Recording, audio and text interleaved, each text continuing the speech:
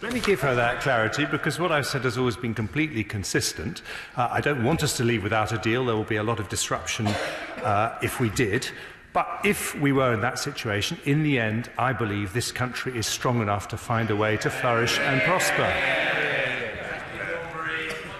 The trouble is, this doesn't seem to be what he said on the radio this morning, and I'm just holding him to account. He can't go around telling all sorts of different people different things and not expect us to be listening, because we are the opposition, and we will hold you to account. And you need to be consistent, because you are in government and you are supposed to be in a leadership position. That's the point, and that's the point of this debate. And that is the point of this debate. So, as I say, to give all these different accounts and to try to be consistent is what we wish him to do, because does he not believe this? Should he not also accept this? As he said, as I understand it, back in 2016, and this is what the Foreign Secretary said: we need to negotiate a deal and put it to the British people, either in a referendum or through a fresh general election. We will trust the British people to decide on whether or not it is a good deal. If he thought that was the right course of action to pursue in the event of securing a deal, surely, Mr. Speaker, the Foreign Secretary accepts that that is the only course of action to pursue if there is no deal at all. And we have had that general election, and 80% of voters supported parties that wanted to leave the EU and the single market. But as she's mentioned consistency, will she just give a straight yes or no answer? Does Labour or does Labour not want to end free movement? When we leave the European Union, free movement will end, and it is our policy that there should be fair rules and managed migration. We believe that immigration should look after our economy and should look after our communities. That's the answer. It's a full answer. It has been consistent, and I think that if the honourable gentleman would like to listen to what it is the Labour Party has said with the consistency that we will be listening to what he says, he will find that we are consistent and our policy is clear. Unless the honourable gentleman has any other questions on Labour's policy, I propose to sit down. The Shadow Secretary of State completed her oration? She has. Right, I call the Secretary of State for Foreign and Commonwealth Affairs, Jeremy Hunt. Well, excellent timing, Mr. Speaker, because of course, she's just, I think, said that Labour does want to end free movement without then explaining how they will deliver frictionless trade with no more barriers than we currently have, which is Labour's policy, even though she knows the European Union will never accept that. So I don't think we'll take any lessons on consistency from this side of the House. But, Mr. Speaker, we've had an excellent debate today, and I commend all honourable members who've spoken. It's a shame that we don't have the Shadow Home Secretary in her place at the end of this debate. But I do want to thank the honourable member for Islington, South and Finsbury for her references to one of my favourite childhood films, Lassie Come Home. Lassie, of course, in that story was given to a member of the aristocracy, in fact, the Duke of Rutland. But Lassie wasn't happy, and she broke free without any kind of referendum, and she came home. And there is a lesson for all of us. Now, today's debate is focused on immigration, and the central point made so eloquently by my right honourable friend, the Home Secretary, is that leaving the EU allows the government, for the first time in over 40 years, to respond to public concern by restoring sovereign control over immigration policy, part of which is, of course, being generous to EU citizens who live amongst us and contribute so magnificently to our national life. And here, if she was here, I would like to reassure the Shadow Home Secretary and the honourable members for Ealing Central, Oxford West and Abingdon and others who raised the rights of EU citizens in this country, because Part 2 of the withdrawal agreement describes how EU citizens currently living in the UK will enjoy broadly the same rights after we leave. And indeed, if we leave the EU without a deal, the government has also made it clear that their position will be the same. So whilst she was correct to remind us that we are talking about the lives of real people, our friends, colleagues and neighbours, I would respectfully suggest it does not help to say there is any doubt whatsoever about the status of EU citizens, when in fact there is no doubt. And the honourable member for South Shields I thought, spoke extremely passionately about the effect of uncontrolled migration on her constituency and how it risked dividing communities. So she, along with many people on this side of the House, will understand the significance of restoring parliamentary sovereignty. But we haven't just today talked about migration, and I want to commend my honourable friends, the members for Mid Sussex, Harwich and North Essex, Rayleigh and Wickford, Romford, Rochford, Southend West, Bosworth and Mole Valley for emphasising the obligation that falls on all of us to honour the referendum decision.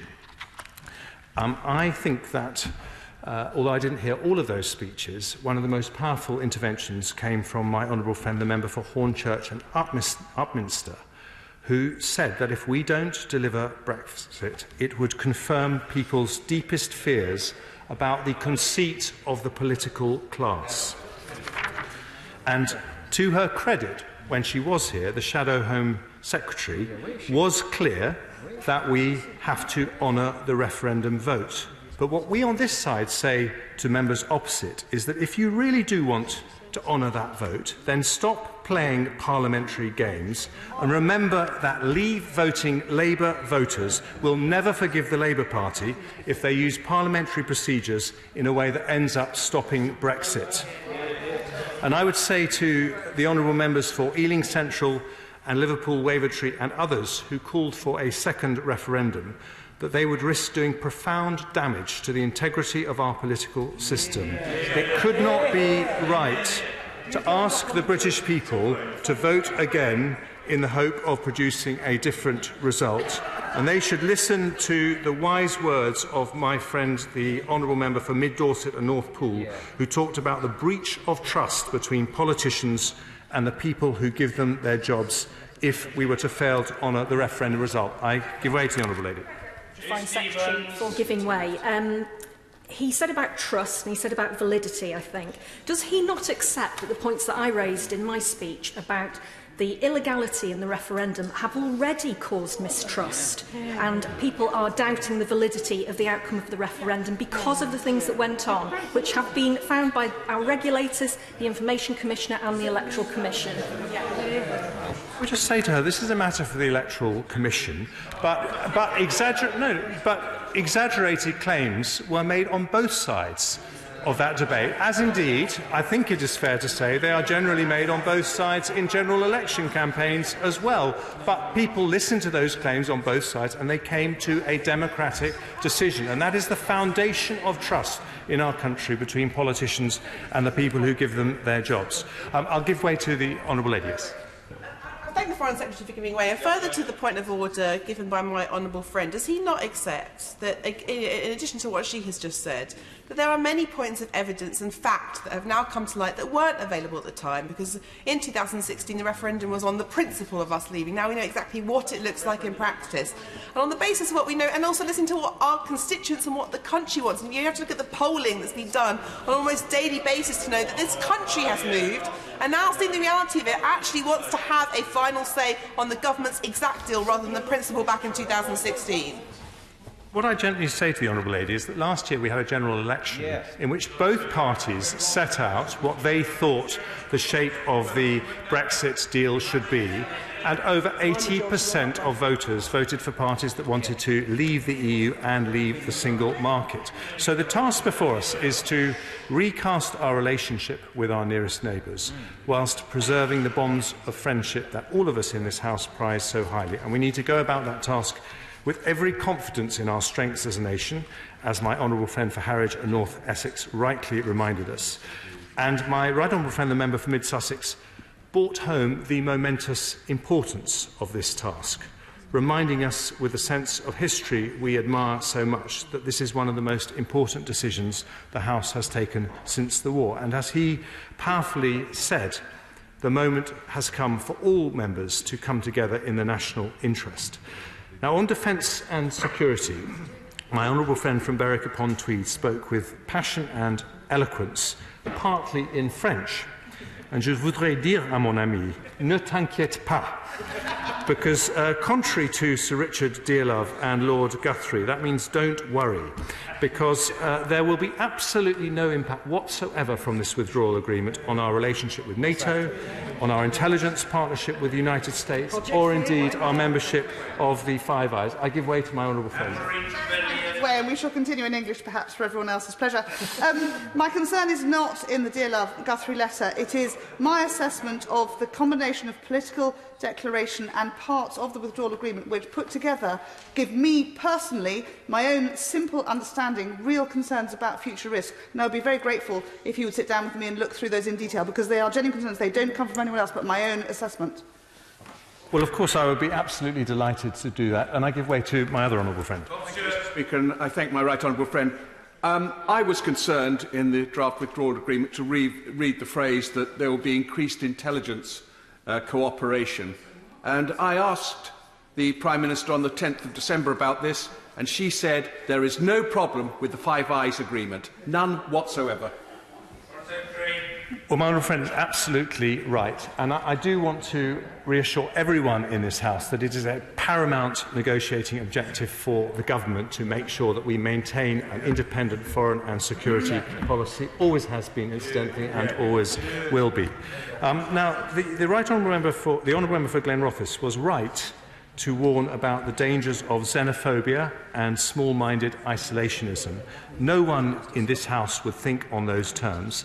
But he is totally wrong to suggest that the view on these benches, as my honourable friend for Ochil and South Perthshire said, in any way reflects that approach. And I can tell him that within the framework of the new immigration policy, there will be no cap on the number of skilled workers who can enter the UK. The honourable members for Liverpool, Wavertree and Oxford, Western Abingdon spoke about the impact of leaving the EU on our universities, and I can reassure them that the new immigration policy means there will be no limit on the number of international students who can study in our universities. And this is very important because our international reputation benefits immensely from the excellence of our universities.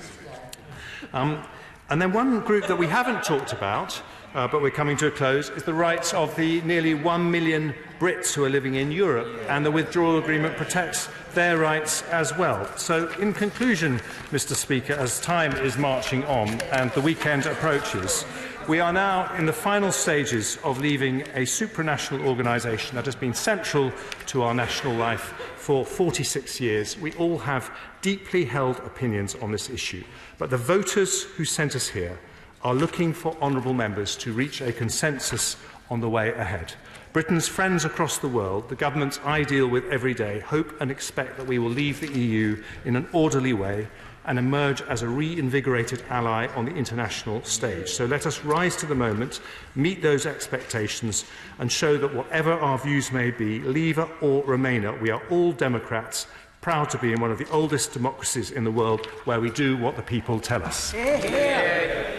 Well, the right honourable gentleman has talked the matter into the buffers. Debate to be resumed what day? Monday, 14th of January. Monday, the 14th of January. Thank you.